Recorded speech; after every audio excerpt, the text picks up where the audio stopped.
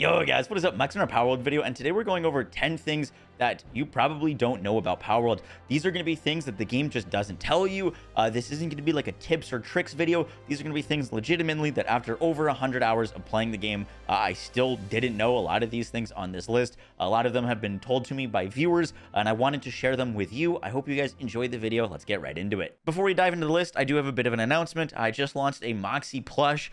This is a limited edition plushie. It's basically going to be live for 13 days and then it goes away forever. I've been working on this plushie with U2s who just launched it.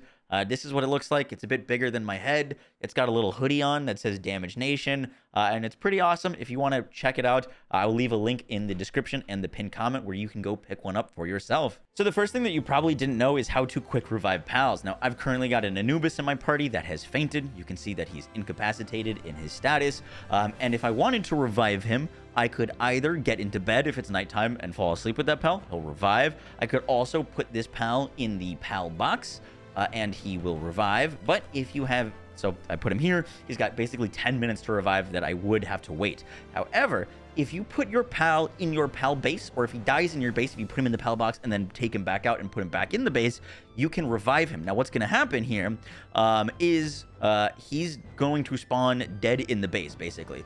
Now, if you have a pal that has transporting, basically my war sect here, he's going to, whatever he's doing, he's transporting here, and then as soon as he is able to, oh, someone already moved the Anubis. Basically, the Anubis just gets rescued. A text will pop up that says rescuing, and now that Anubis is already alive, basically they're just going to bring them over, put him in bed, and then if we go to my pal box, that Anubis is back alive. So if you ever need to quick revive a pal that has died, all you need to do is just put them down in your base. If they're already dead in your base, put them in the pal box, then put them down in the base, and a pal that has the ability to carry them will just bring them to a bed and they will be instantly revived. You do not need to wait for nighttime. You do not need to wait 10 minutes, and that is how you can revive pals the fastest. The next thing you might not have known, I've been playing for over 100 hours and I didn't know this until today, is the quick move. Now, I've been basically going to my ore and clicking move on it, which will automatically just move it into the stack that it's on. However, if you just open up a chest or an inventory, it's right bumper on Xbox controller, it is R on keyboard and mouse. You just click that button. So I'm just going to hit the right bumper, and I've got some ore here that's just going to get automatically transferred. I also had flame organ that gets automatically transferred, so you can pretty easily set up boxes with certain things in them. You just go up to them, hit right bumper or R, and you'll immediately move everything that has something else in the box into those stacks. I really wish I had known that a while ago, but yeah, quick little tip there. The next thing that you might not have known is how to build structures basically up high or tall. I was getting a ton of questions on how I built the stairs in my base, and that answer is that anything that you want to build that you're stacking multiple layers on, you need support systems. So if you're going to build a stack of 2 stairs, you need a wall underneath between the stairs to basically connect them. And that also goes for the same for building up crazy high on different structures. You're gonna need a support system. So currently, this is my like kind of cliff top base that I've got. That is above my entire base. It allows me to build a ton of extra space in an area that isn't the most spacious because I can start building vertically.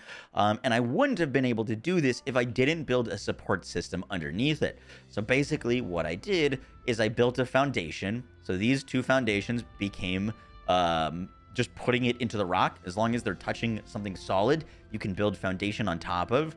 And then I build walls. You can build walls on top of foundation, which can go up. And then as long as these walls are on below other foundation, once you're on top of foundation, it seems like you can usually build about square away. So 2 away, 2 away. So as you can see, the wall is here, and I was able to build this far out and then that far out, 2 and 2. So as long as you're building structures to support your base, you're able to build vertically, which can help you expand and make the most. I know this area looks a bit scuffed when you look at like the support system here, but obviously I haven't done like too much with this space, but it's helped me build workbenches that I normally wouldn't be able to fit. I've got some storage crates here that I didn't have a lot of space for now that I've like built out a ton of my base. And so that is something that I wish I had known earlier, because I could have made a lot more with the spaces that I had when I started and not had to move as much. The next thing I wish I knew has to do with breeding combos. Now, this is personally the best site that I've found that has a simple layout to follow, that's got great information, and that's palworld.gg/breeding calculator. I will have this linked in the description.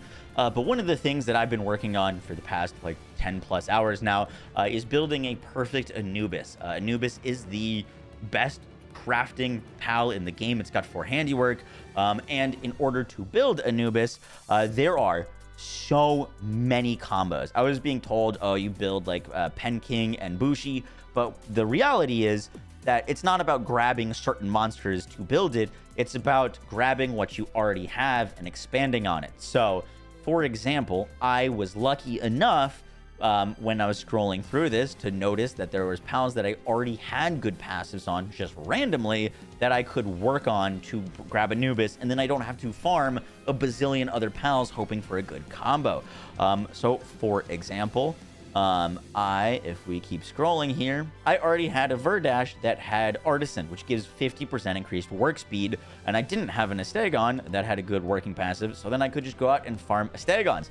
It goes for any of these pals. If you find one that has a good passive on it, you can find a way to build the pals that you want. A lot of the time, not every pal is as easy to build as Anubis, but you don't need to go and find specifically like a Bushi and a Pen King. You can find pals in your pal box that already have good passives and build a lot of other pals on top of that. So I wish I had known that earlier, rather than just trying to catch the boss Anubis a bunch, trying to get a good passive on it. The next thing I wish I had known has to do with the grapple reset. Now, you probably know that being over encumbered in this game is one of the most annoying things possible. I've currently got 9,000 pounds of ore on me, and when you're encumbered, you can use a grappling hook to get around, which is really, really nice. But you can also reset that grappling hook. So right now, I'd have to wait a like 8-second cooldown, basically, to be able to use that again. But I can just equip it and unequip it, and then I have it no more cooldown, which is really, really nice, because obviously you don't want to wait for the cooldown. And then now I can use the grappling hook again, and then I can unequip it and re-equip it, and grappling hook around again. And this is the best way to move around encumbered. Yes, you can build pals that will increase your carrying capacity, but there comes a point where you just need to move so much material that there's no chance that you would have enough like pal capacity to legit carry it. And that is where using the grappling gun comes in, and using the reset trick will make your life a bazillion times easier, because, you know, it's just going to take you a lot less time to get to where you need to go. The next little trick that I wish I knew, because I spent about 3 hours trying to connect my airborne base with a set of stairs, is how to build a spiral staircase. You can use benches. If you go into your technology screen, and then you're going to want to come down to the level 5 wooden living room furniture set, you can actually build benches. Now, the benefit of building a bench staircase, while it does look a bit scuffed, I'm sure that if you guys took the time, you could make a better one than I've done. But the reason it's so nice is because you don't need to connect them to anything besides themselves. You can just basically build a staircase straight up without having to build foundations and walls and mess around with that. It'll save you so much time. It is nice to have like a little thing basically next to them that you can kind of like build somewhere that's a little bit higher that you can build them up from.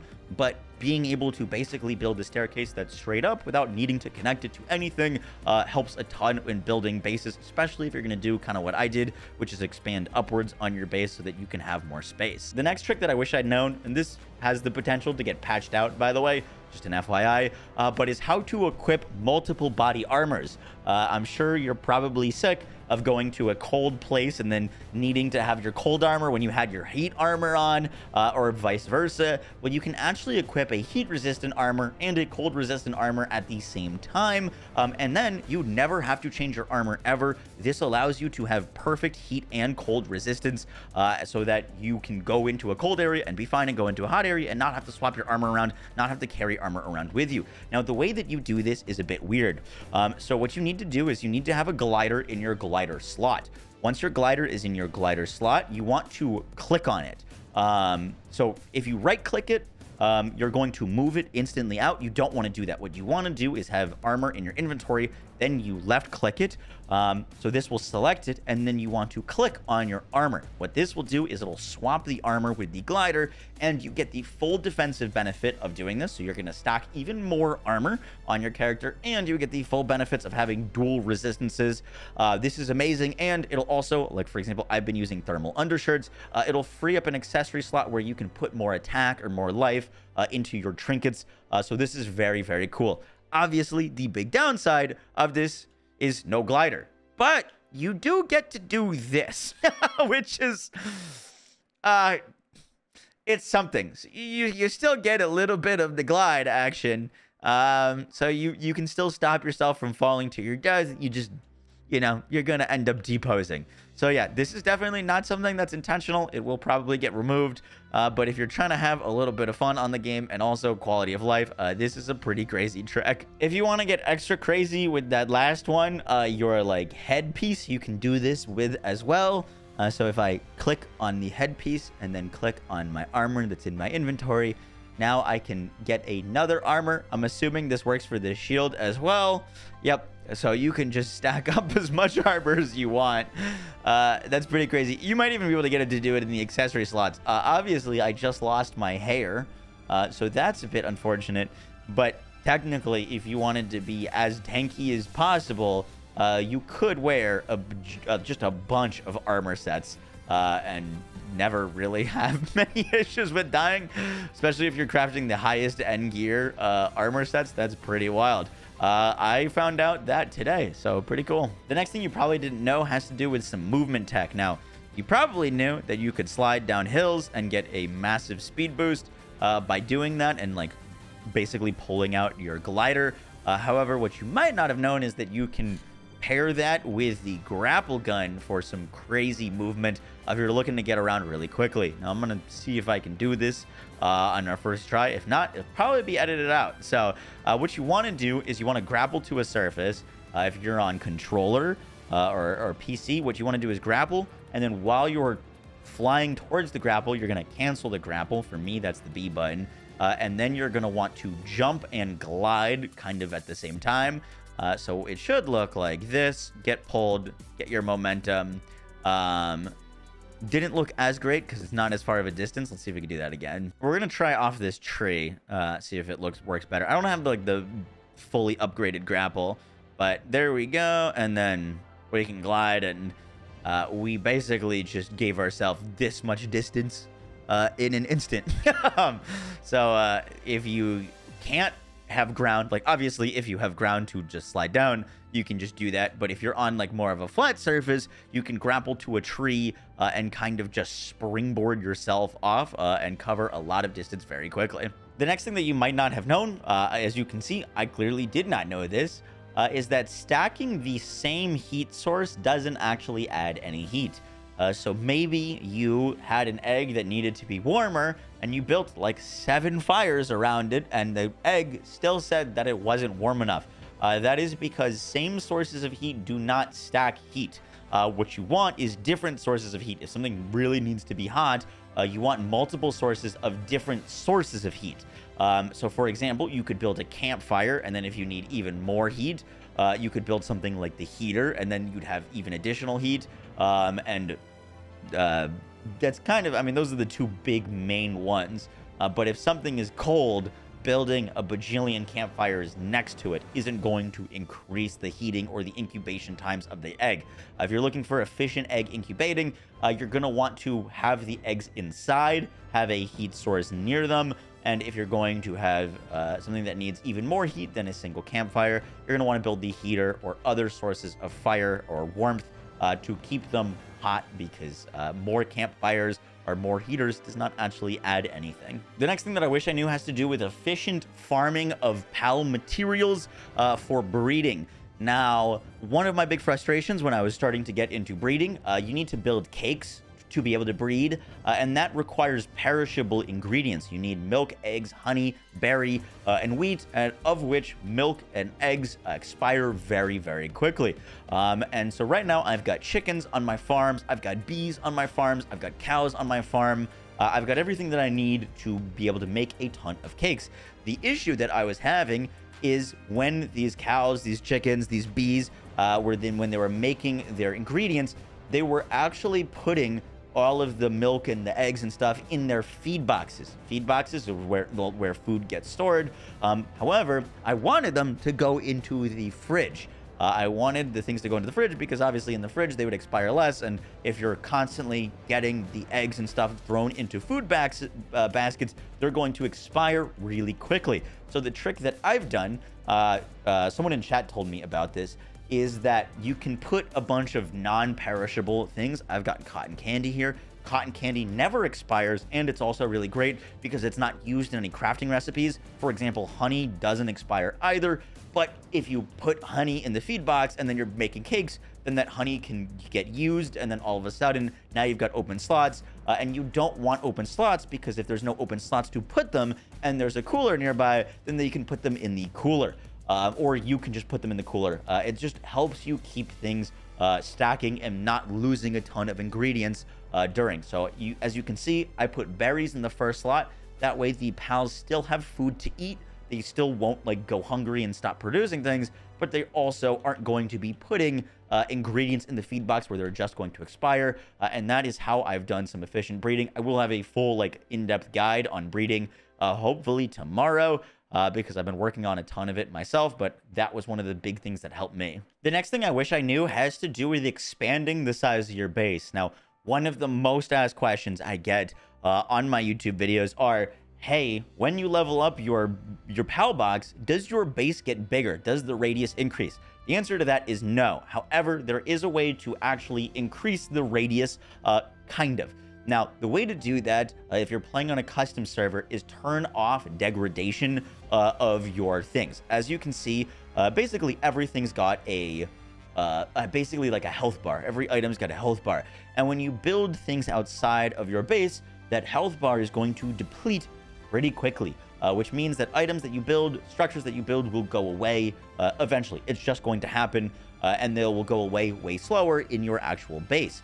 Now, if you turn off degradation, you can actually expand your base a ton. Let's say I wanted to build a watchtower or a space for me to sleep or anything that you wanted. This is outside of my base, so obviously I don't get the materials, but I could, for example, like start building a watchtower or something outside of my base, which is going to make it feel bigger. And then I could build things outside the base and expand on it and just keep crafting to make my base feel a lot larger. Now, the one thing that I do want to point out is because you're not in the radius of your base, you do not have access to the resources of the base. So if you're going to build something outside of your base, you're not going to want to build a bunch of workbenches because when you go to craft those things, they're not going to pull from all the resources being stored in your base. What you could do this for is if you wanted to build some houses or a village around the side of your base. If you wanted to build watchtowers, if you just wanted to build more walls or more structures, you can do that and make your base feel a lot bigger. If you've got a house inside of your circle that's taking up a lot of space, you could build it outside the circle. It won't degrade, and then you could have all of your working stuff happening within your base. You need to turn off item degradation for that to happen if you want to do that. And that's really only something that you can do in custom servers. But if you are in a like non-public dedicated server, you can do that, and it'll make for some pretty cool base building options. Another thing I wish I knew is how to farm PAL fluids efficiently. There's a lot of resources in this game that you need to farm. And PAL fluids are one of them that you could basically only get from water type pals. Now, if you come over to the Pen King base, this is at coordinates 114, -352. Pen King spawns, and so does a bunch of the little pangolids. Now, these guys drop PAL fluids, and you can actually come and kill them. They're always going to be here. They're always going to be in a high concentration. We can kill these pangolids. You can bring a PAL like Ozark, which makes water types drop more. You leave the dungeon. Do not kill the big penguin. Enter the dungeon. And voila. once he spawns, there's the pangolins. I can go hit them. I can get tons of ice organs, tons of pal fluids, and this is simply the most efficient farm for tons and tons of pal fluids if you need them. Just a little simple trick. Guys, that is going to do it for the video. I hope you enjoyed. I'm very curious how many of these you actually did not know. If you would do me a favor and just let me know down in the comments how many out of the 10/11, I might have done 11, you did not know. I hope you guys enjoyed the video, and I will catch y'all in the next one. Take care. Peace.